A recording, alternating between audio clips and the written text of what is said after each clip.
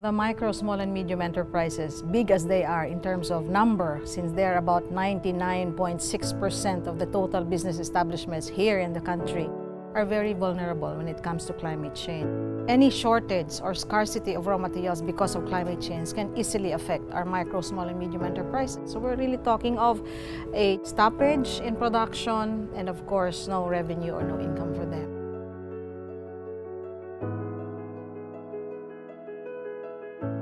Before, if you are using conventional farming, in 1 hectare rice planting, you will spend at least 50,000. But with ProGED, we're able to cut our production cost.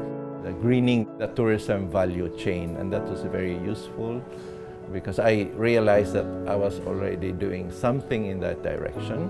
That was a way of supplementing my knowledge, and it also gave me an avenue to be able to share what I already was doing. I asked the help of ProGED to really find out where are we that time in the process of the Green Initiative.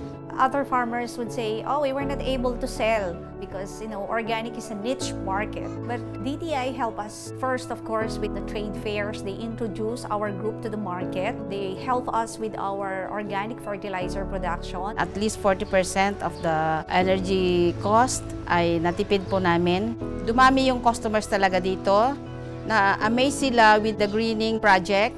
I submitted an application for the ASEAN Green Resort Award, and luckily we were able to bag that prestigious award.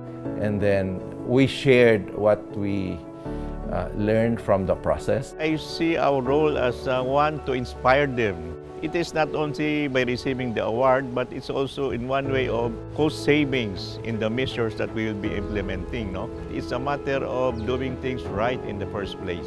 DTI had been so very supportive with this property. We are being guided where the Go Greening program is being emphasized. All of the employees here are really getting involved into this Go Greening program.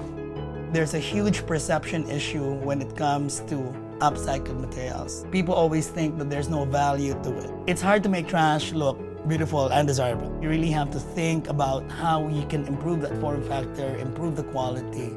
We are definitely not the cheapest products out there in the market, but I think by emphasizing this, we are able to play to our strengths to come up with better positioning and better acceptance.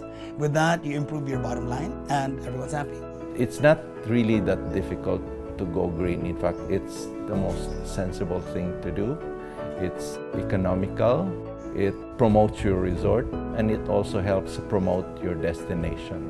We can really see if we have to have a development adopting the triple bottom line approach, considering importantly the environment. And the whole province of Bohol can see us, that we are practicing green. So maybe the rest of the tourism destination who practice tourism, who have business in tourism, they can also mirror on how we're doing here. We will make sure that our MSMEs really clearly understand the importance of greening their operations and going green, because it is one, if not the only way for them to really be more competitive. And all our training programs as well also carry with it the greening advocacy, so that everybody will talk green. That alone, I guess, would already say that the department believes and will always advocate greening.